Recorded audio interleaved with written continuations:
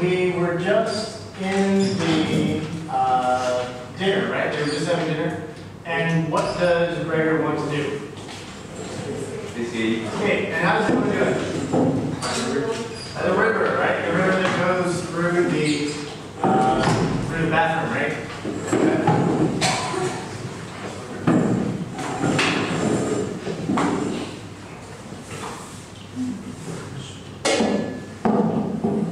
Okay. It was just the information he needed.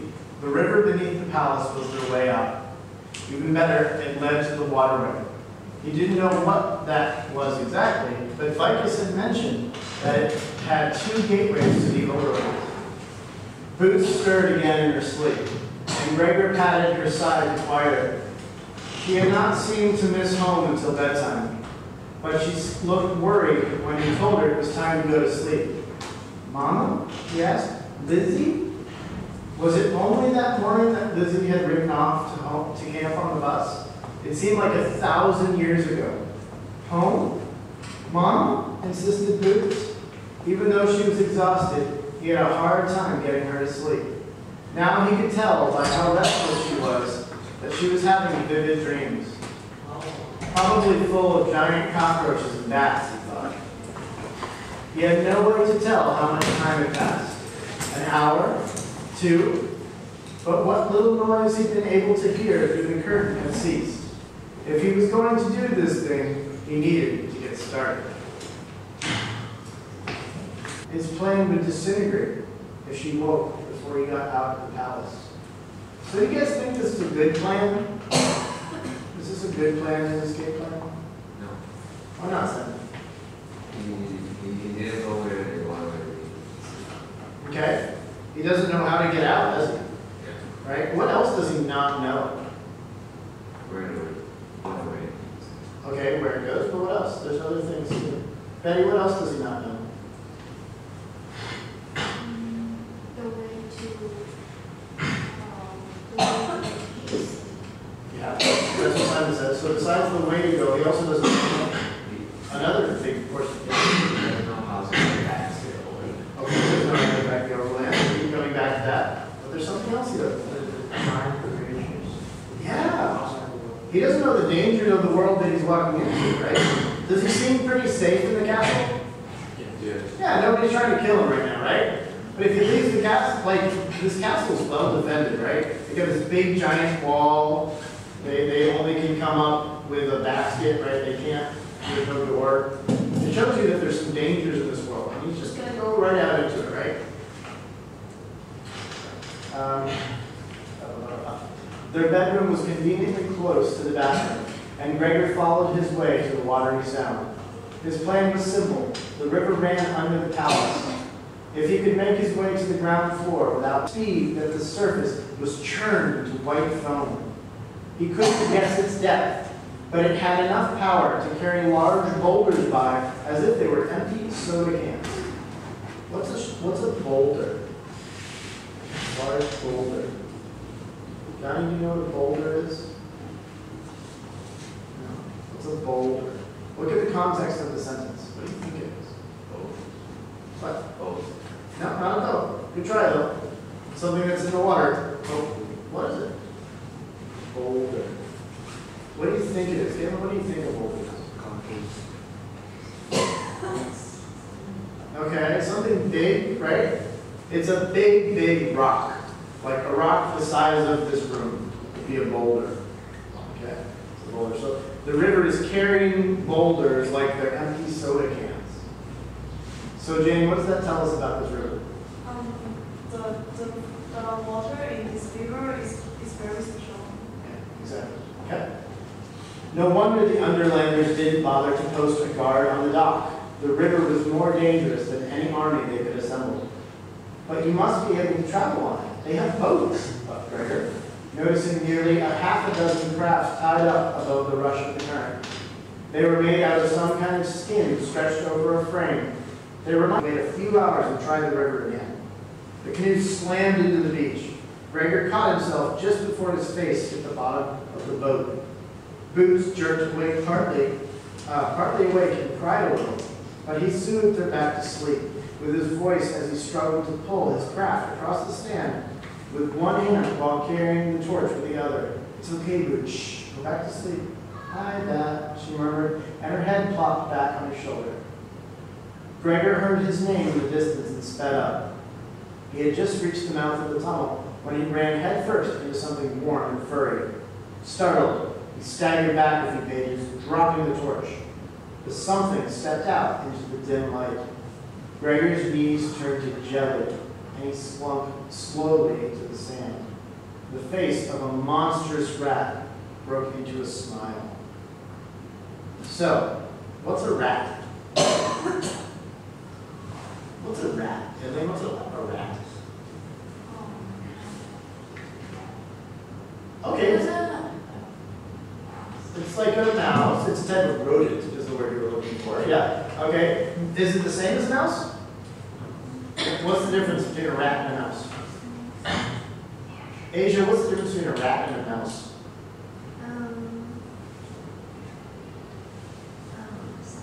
Size. Which one's bigger? Rat. Which one's meaner?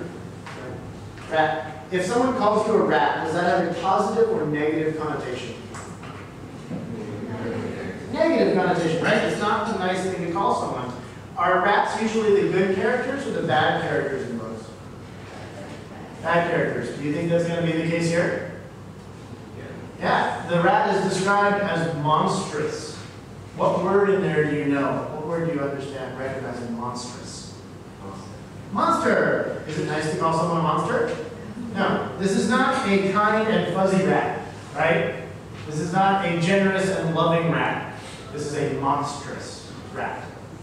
Okay? So do you think maybe we found our bad guys? All right, good. Let's go back to our desks.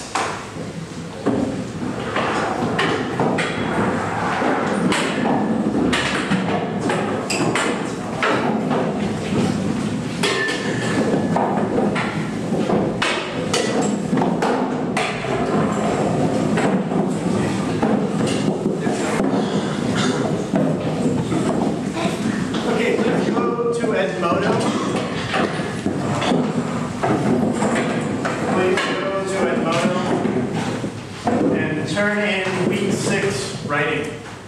Please go to Edmodo and turn in week 6 writing, the rough draft and the final copy.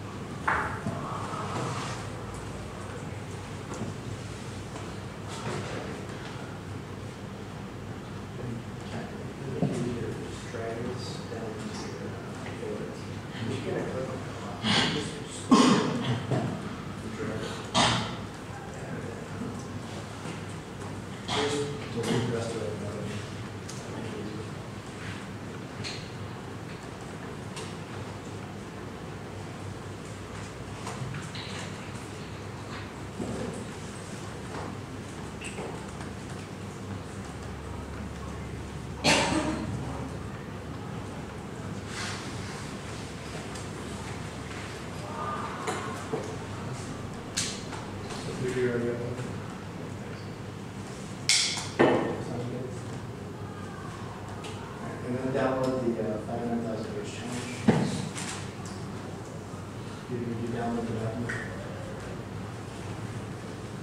And after you upload your homework, please download the 500,000 page challenge documents in English.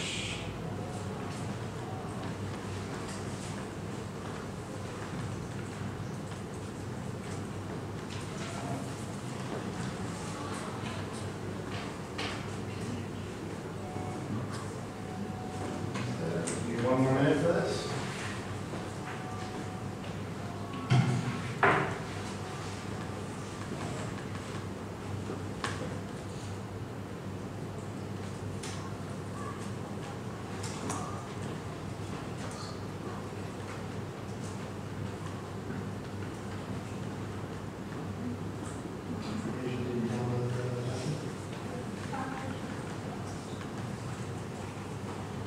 30 seconds.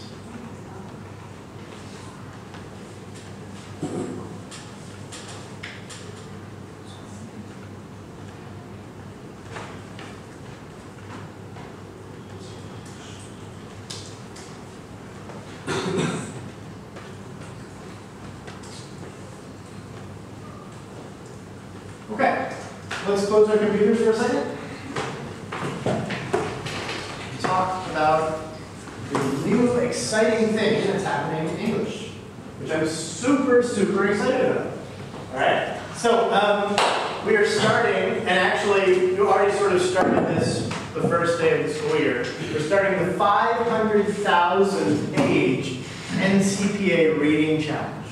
Raise your hand if you've already heard of this. Okay, so some of you guys have already heard of this. Basically, we're going to read 500,000 pages as a school. All right? That seems like a big number, doesn't it? Yes. It's kind of a scary number. A little? Don't be scared. Let's break it down a little bit. This is going to be divided by house. Each house, 7th grade, 9th grade, 10th grade, will have to read the same amount as the goal. So, how many houses are there? How many colors are there? 6. 6 houses, right? And how many, so if you divide 500,000 by 6, what do we get? 80,000. How did you know that, Damon? Does it say it on the board? Very good. All right, so 83,000 pages per house. We calculated that there's about 40 students per house. So how many pages per student? About 2,000. Not 20,000, about 2,000. Okay? All right? So about 2,000 pages per student. About how long are the books that you're reading? Maybe 300, 200 to 300 pages, minimum 100 pages, right? So how many, if we say on average 200 pages per book, on average, how many books do you have to read? How many books do you have to read for my class? How many books do you have to read for my class? Come on. 20. Right? 3 personal choice per quarter, plus 2 class books per quarter.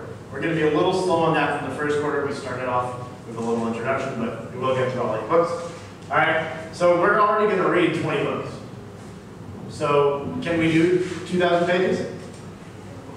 Absolutely. That's easy. That's like half of what you need to read for my class. Okay? So, the document that you just downloaded, don't open it again, you've already seen it, the 500,000 page challenge. I've started filling mine out because the teachers are competing also. We want to see whether the teachers or the students can read more. Alright? And there's only 25 of us. Okay? So we're at a disadvantage by numbers, but a lot of us read a lot, like me. Okay? So far, from August 22nd, I counted up the books that I've read. I have 6,000 pages. That's just me. Okay? So, and I'm not the only teacher who's a heavy reader. Okay? A lot of the teachers here read a huge amount. Okay? So you guys have your work cut out for you to beat us. Now, some other cool things about this contest. Every month, I will collect the number of pages that you have read, and then we'll add them up by house. At the end of the month, in the assembly, we will share which house has won for the month, and they will get a prize. There will be candy involved, and a trophy. Also, if you're in a house that doesn't have many good readers, don't worry. The best reader in each house also gets a prize. Okay, per month. Then, Chinese New Year, Asia, you listen. You. In Chinese New Year, the house that is winning at Chinese New Year, that has the most pages, will get a pizza party. Okay, so everybody in the house will get a pizza party. All right? And then, at the end of the year, if the school